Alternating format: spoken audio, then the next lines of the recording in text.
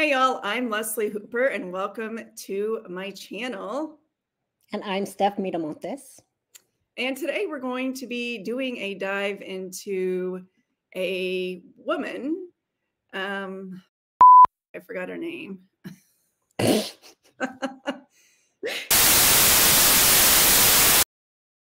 Today we're going to be reacting to Amber Lynn Reed, who is a woman with a YouTube channel here, and she is known for being on the larger size, 500 pounds, and is sharing her weight loss journey.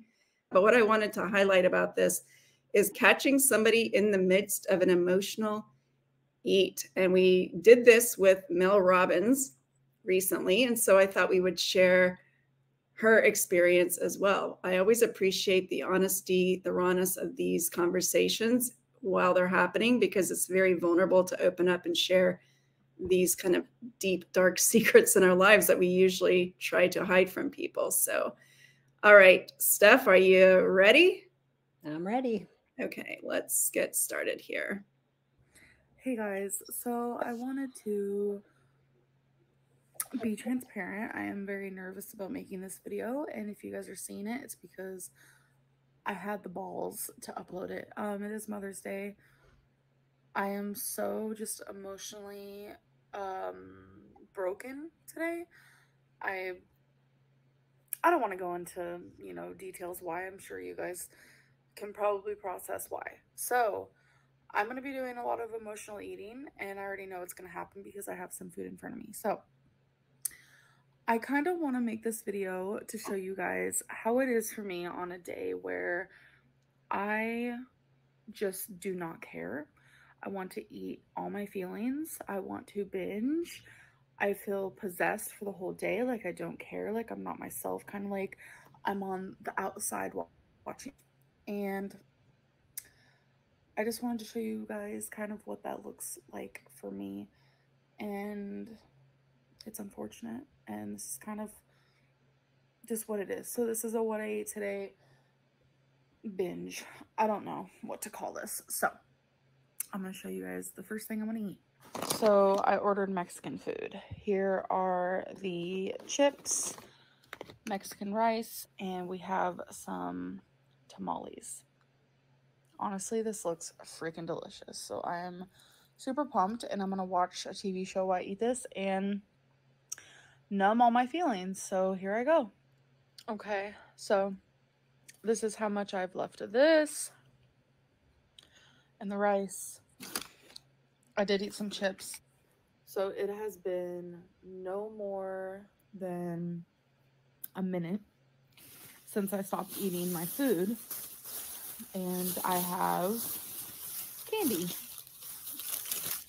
I have Twix. I have Snickers.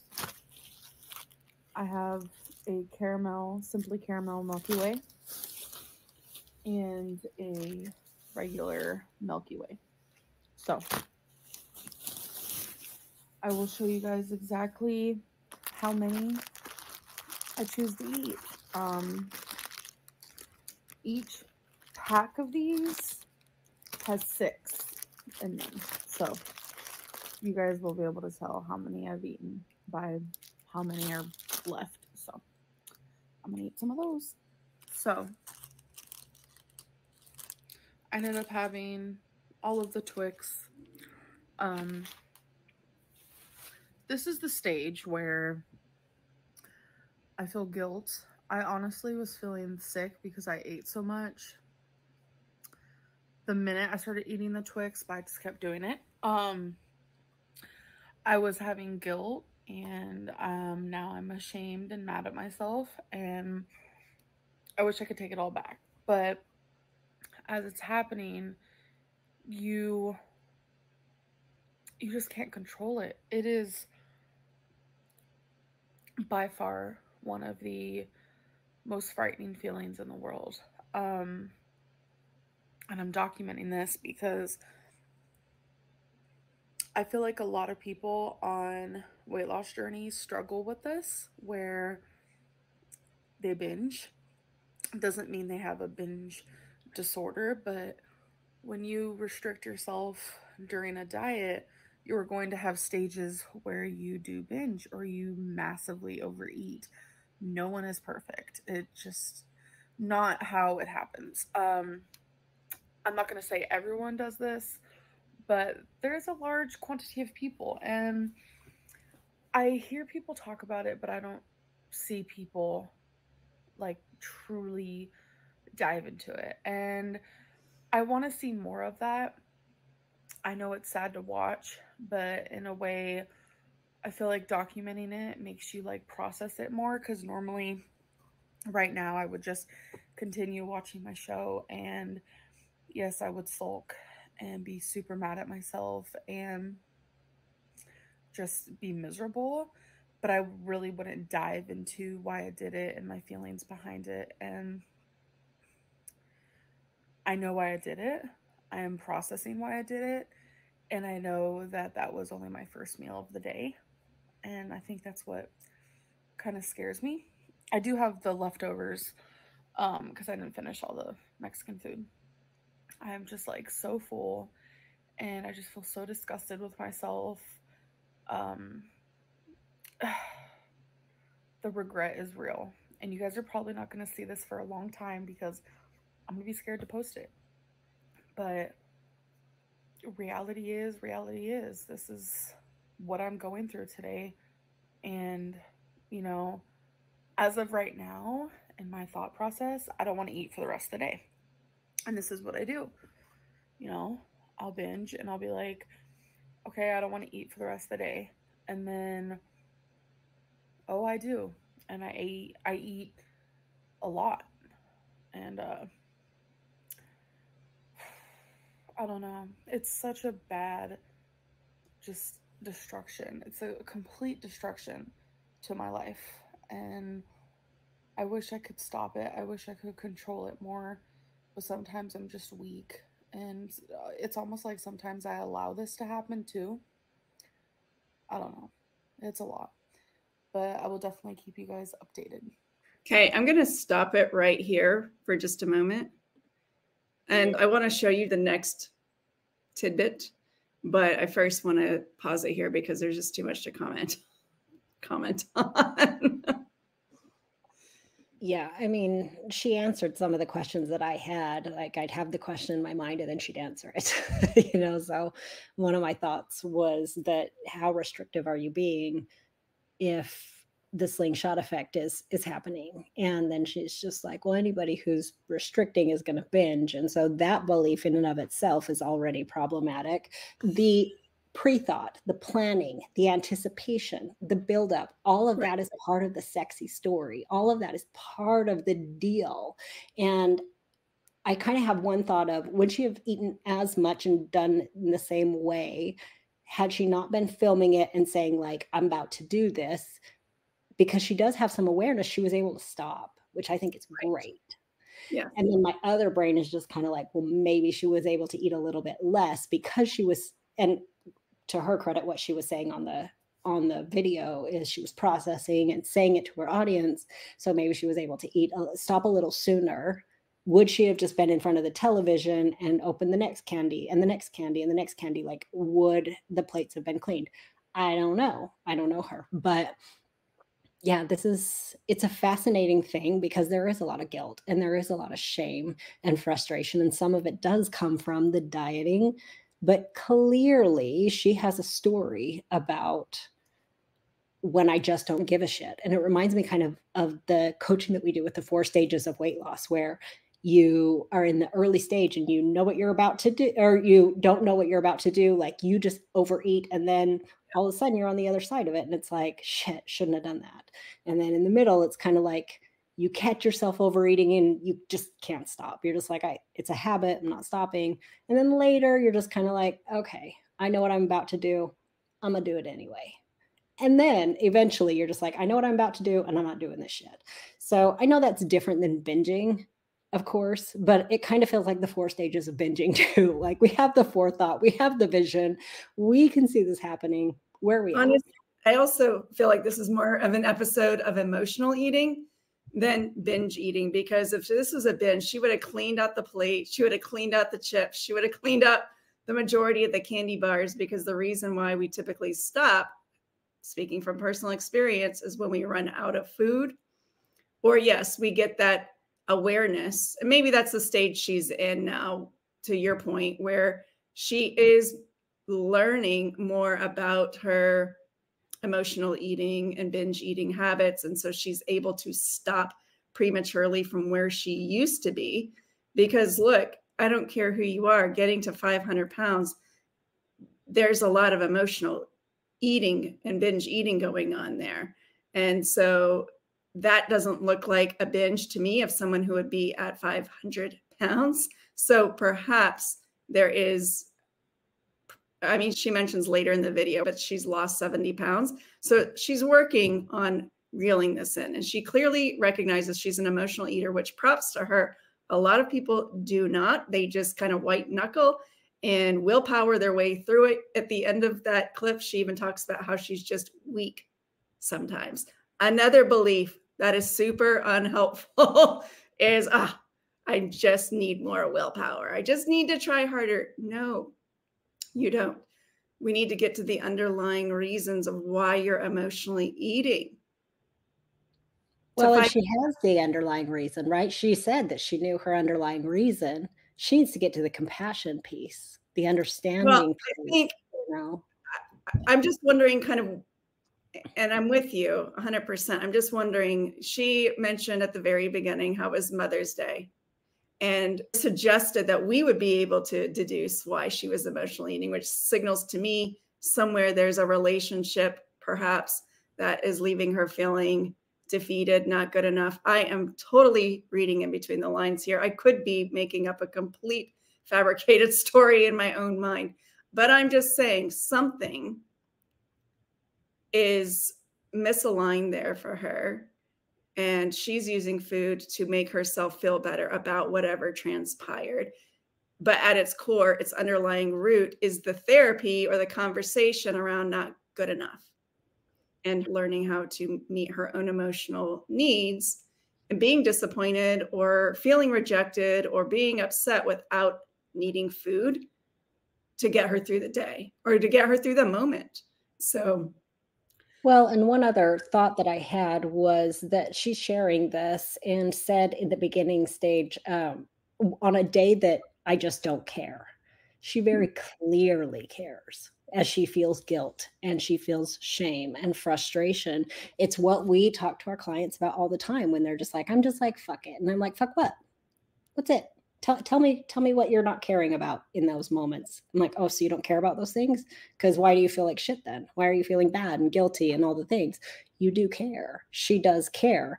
But that story of I'm in a moment where I just don't care is relief from the incessant criticism that then allows you to do the thing, when in reality, the whole I don't want to get into it, but you guys can figure it out on your own, probably could have been like, if I get into it, I'm not going to emotionally eat about it, because then because that's the real processing, not the eating and talking into a camera.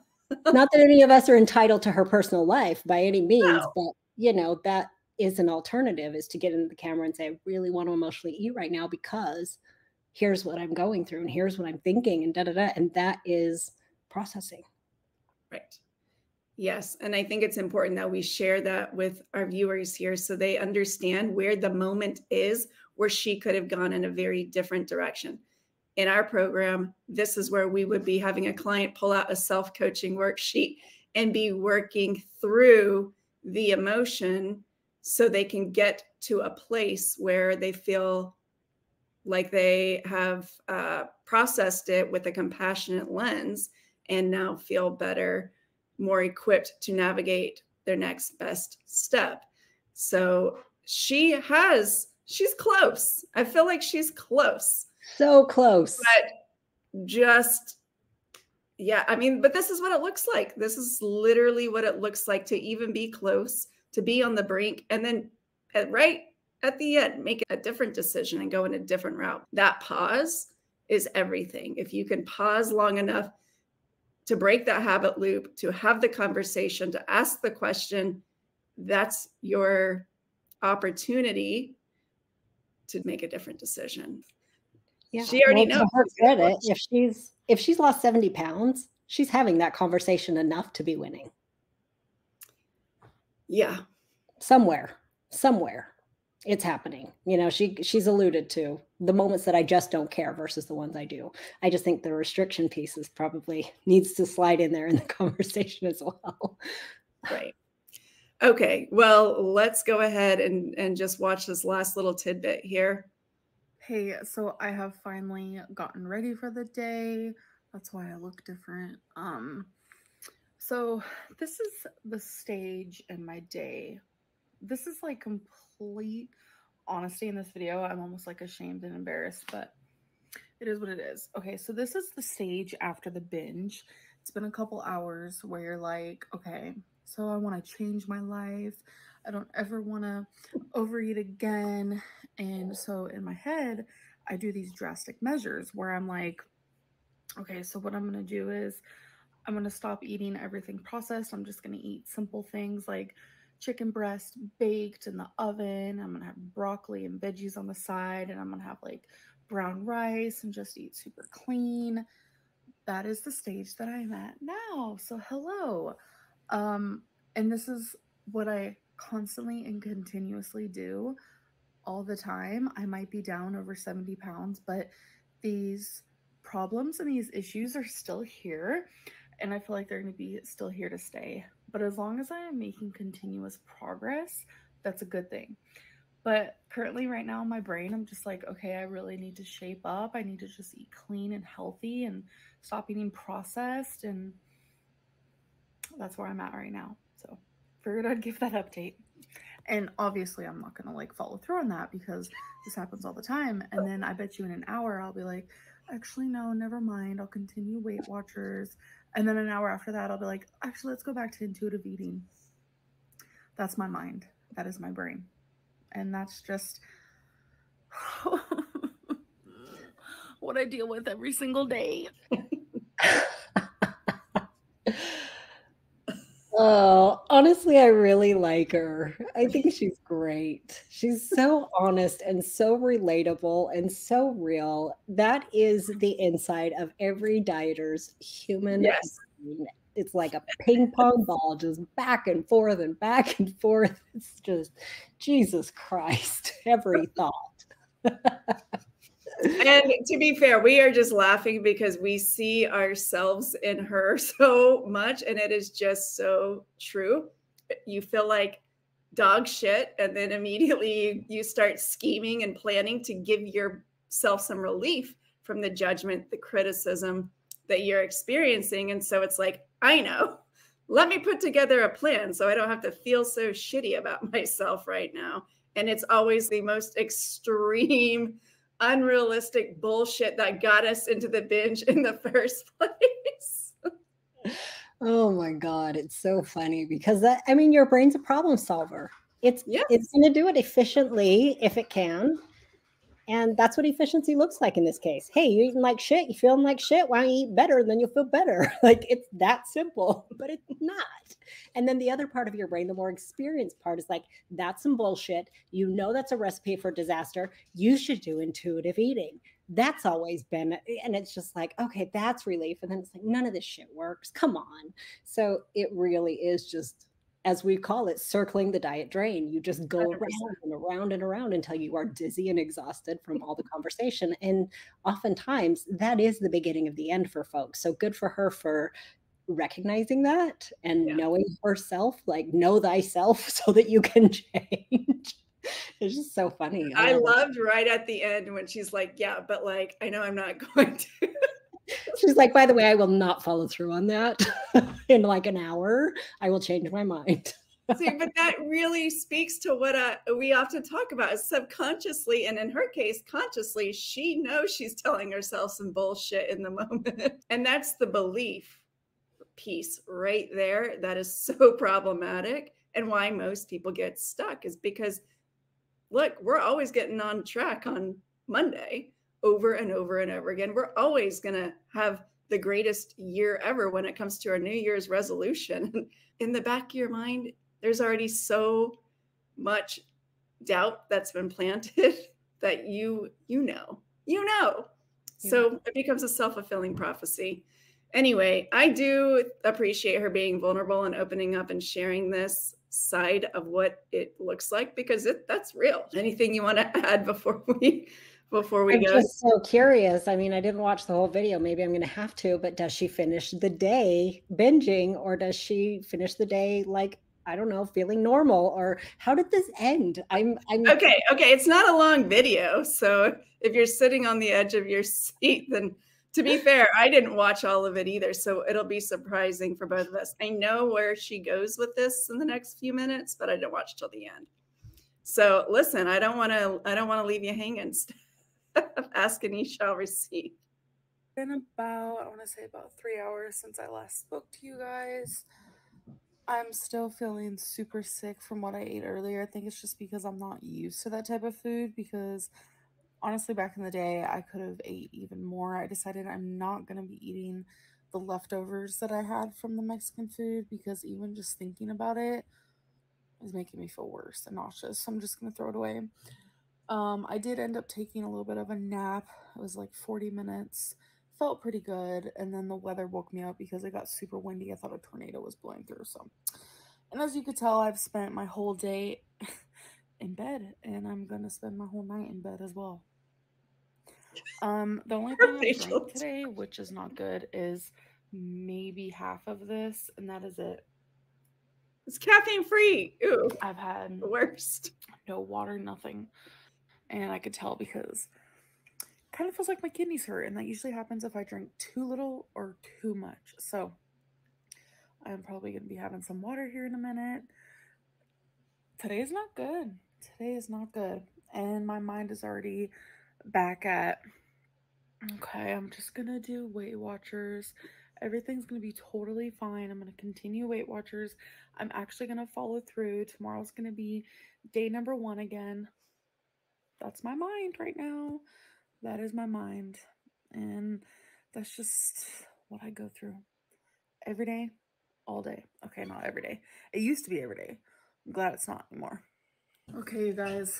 So Output number the next thing I'm eating, and before anyone says anything, yes, I changed my clothes again because I filmed another video. Sometimes I'll film like 3 or 4 videos a day, just depending on my mood. Sometimes I'll just film 1, but I always make sure to change my clothes if I remember to, because I don't want to be wearing the same thing in every video. But I had to get something off my chest.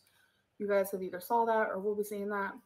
Who knows? So next thing I'm having is a whole box of the pastaroni.